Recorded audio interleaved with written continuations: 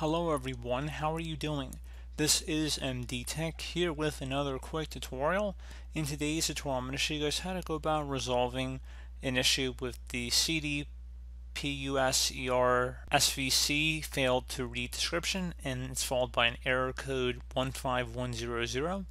So this could definitely be an issue with a corrupted service or a permission issue with the Microsoft Store. So we're going to go about how to hopefully resolve this issue without too much of a hassle here, and we're going to jump right into it. So we are going to start by opening up the Start menu. Just left click on the Start button one time. Type in CMD. Best match should come back with command prompt. You want to right click on that and then select Run as Administrator. If you receive a user account control prompt, select Yes.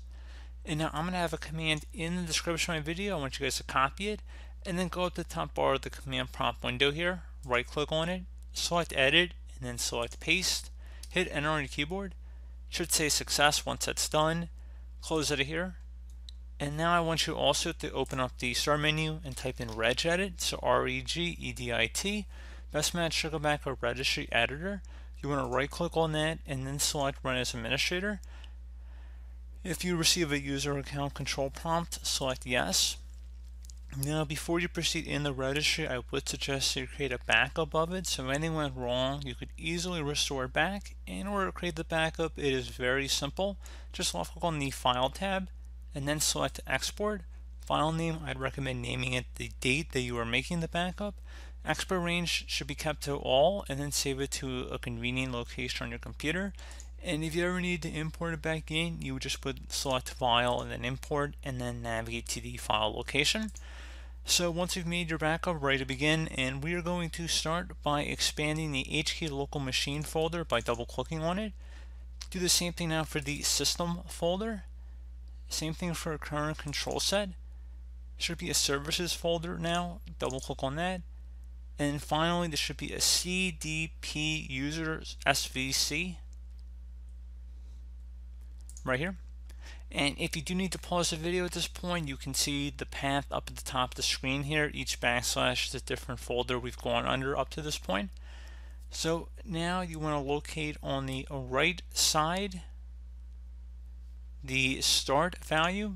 There should be a D-word value in here. This is start. Double click on it. You want to set this value data to 4. So delete the 2.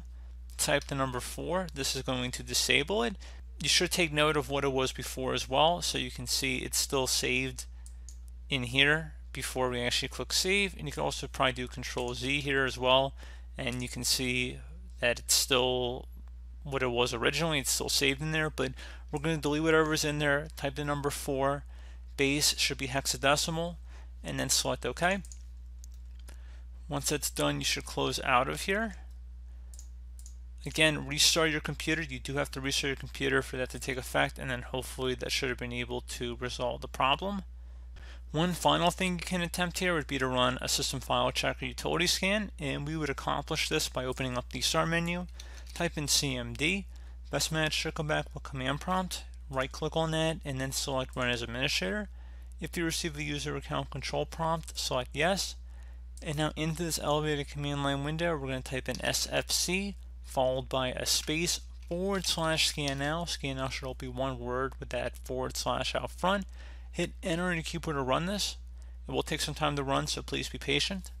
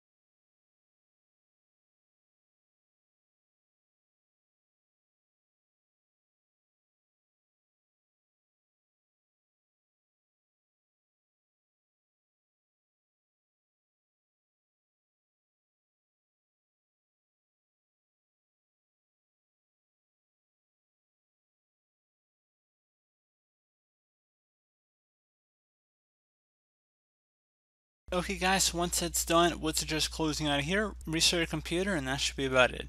So as always, thank you guys for watching this brief tutorial. Do hope I was able to help you out, and I do look forward to catching you all in the next tutorial.